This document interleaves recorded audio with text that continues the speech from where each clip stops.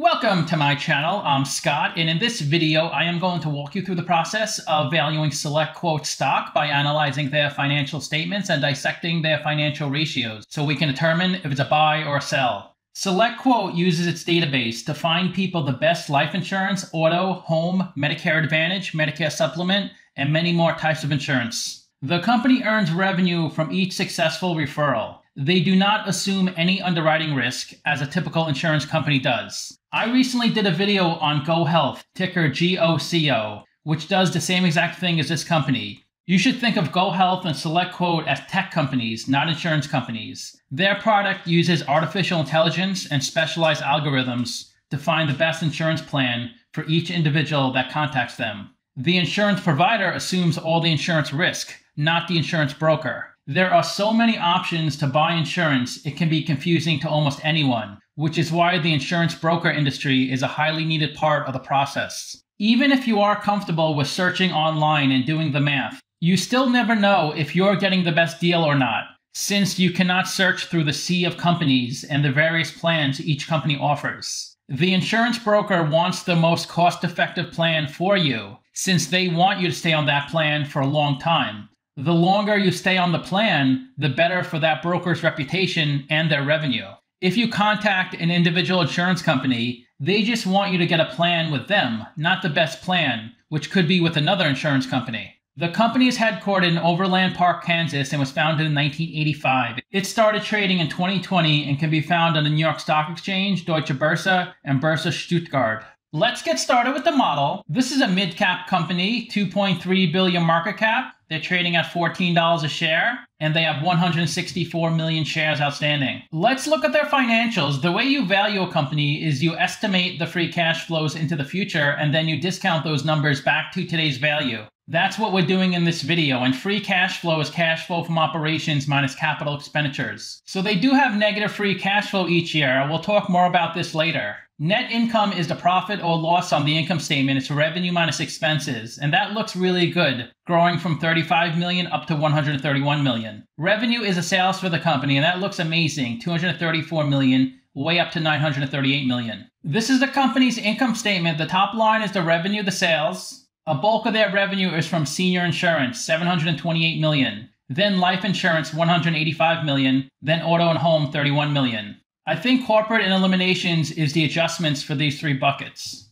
Not only do they have the most revenue in senior insurance, they have the best EBITDA margins. They convert 33% of their revenue into EBITDA. Life insurance is only 16%. Auto and home is 26%. Of their 938 million of revenue, 827 million was from commission, 111 million was from production bonuses. This is based on attaining predetermined revenue goals or other benchmarks agreed upon between this company and the insurance carrier.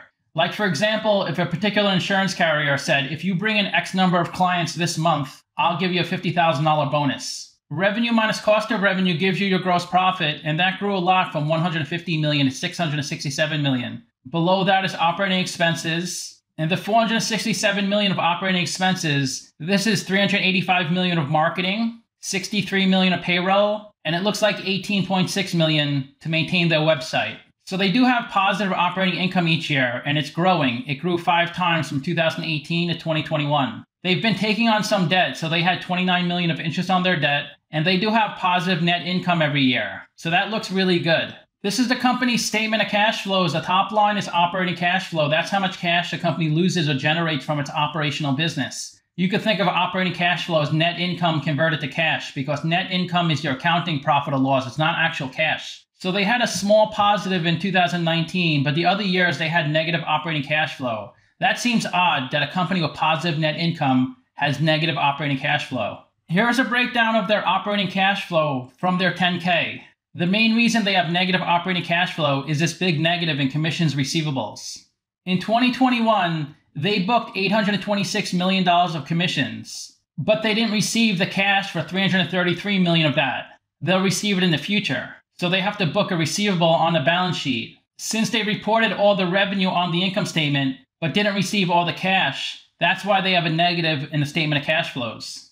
Here's a definition of commissions receivables in their 10K.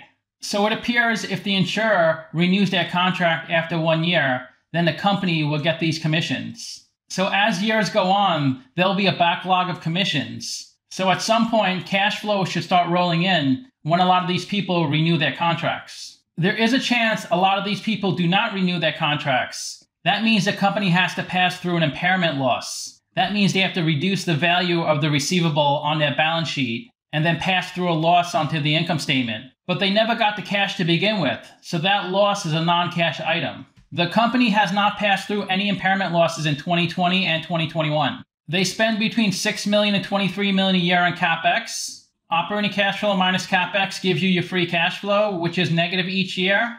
The way they're funding their business from capital stock and debt, when they IPO'd, they generated $475 million of cash. They added $290 million of debt in 2020 and $140 million in 2021. This is the equity section of their balance sheet. They have $675 million of equity. They raised $545 million from issuing stock, and they profited $128 million from running their business. Retained earnings is a sum of all your prior net incomes. They did profit $128 million, but they're cash flow negative because they booked so much in receivables. Let's look at the capital structure. $675 million of equity, $500 million of debt. They're 57% equity, 43% debt.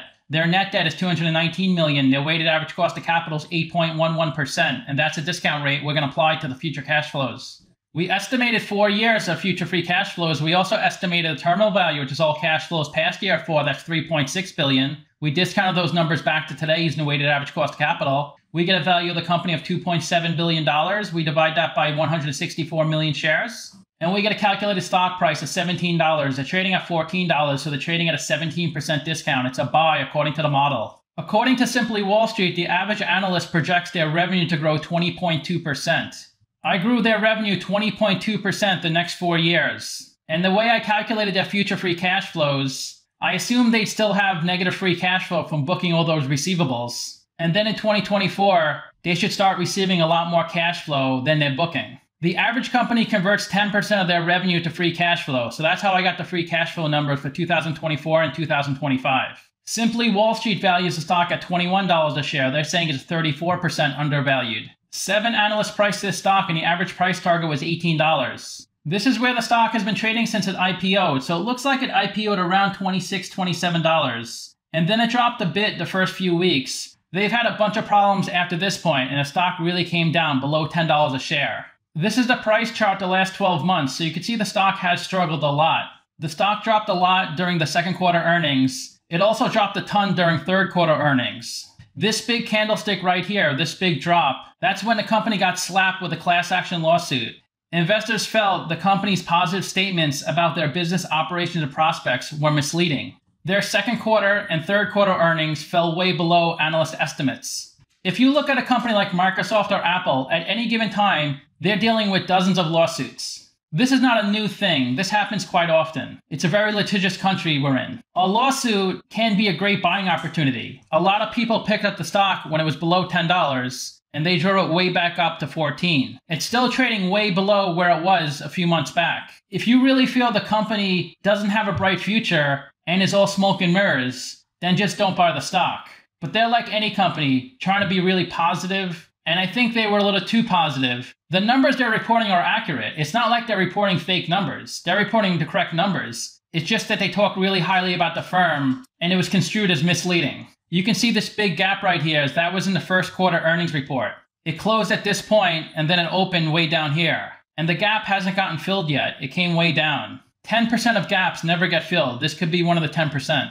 Medicare Advantage enrollment has been going up a ton the past 10-15 years. It was as low as 5.3 million people, and that consisted only 13% of the people who receive Medicare. Now it's up to 39% of the people who receive Medicare, and is 24.1 million are Medicare Advantage. And this is mainly what this company does. It sells Medicare Advantage plans. The government pays seniors for Medicare. And the way it's funded through Social Security and also your taxes. Everybody pays Medicare taxes. But insurance companies have come out with this new thing called Medicare Advantage. And this is an all-in-one alternative to Medicare. It bundles Part A, Part B, and Part D. And it's benefited a lot of seniors because they have lower out-of-pocket costs. Economically, it makes sense for some seniors to get this insurance, since the cost of the insurance is lower than the expenses it saves. And this insurance provides other things as well: vision, hearing, dental, and much more. The stock has struggled the past 52 weeks, down 41%. The S&P is up 32%. The stock got down to $8 a share. Its high was $33, and it's trading below its 50-day and 200-day moving average. In the past 10 days, 5 million shares have been traded on this stock. Of the 164 million shares outstanding, 119 million are on float. 68% are held by institutions, and over 4% of the shares on float are shorted. The company's short percentage peaked in March at 9.2%. That's when the stock was at its highest. It was also pretty high in April, but the short percentage came down. And as the stock price is coming down, the short percentage is coming down below 5%. If the stock gets back up to over $20 a share, I'm sure the short percentage will come back up to 8-9%. The stock is up a ton, 75% in the past week, but it's down a ton the past 90 days and past year. Analysts appear bullish on this stock, projecting their earnings and revenue to beat the market and their industry. If you put $10,000 into this company when it IPO'd, you'd be about half of that right now at $5,100. The biggest shareholder is Brookside Equity at 11%. The founder of the company owns 7%, then BlackRock, Vanguard, and BNY Mellon. Let's look at their financial ratios. They have good price multiples since their stock price has come down so much. 17 PE, 2.4 price to sales, and 3.4 price to book. They have 121 million of intangible assets on their balance sheet. They have a really high return on invested capital of 18%. They can cover their interest payments 7 times. Their ROE is solid at 19%. They have lots of cash on their balance sheet from the IPO, so their current ratio and quick ratio is 4.5. They have 286 million of cash on their balance sheet, 200 million of receivables. So their receivables seem like they keep going up because of all the commissions they're booking. If the company deduces it may not receive a lot of these receivables, it could reduce the amount on its balance sheet and pass through a loss onto the income statement.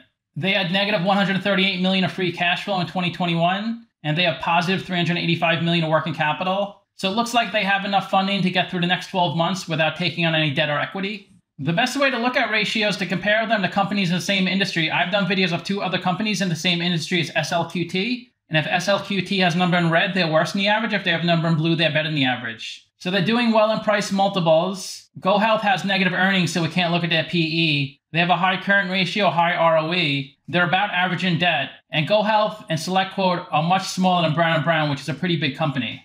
So to summarize, I have them trading at a 17% discount.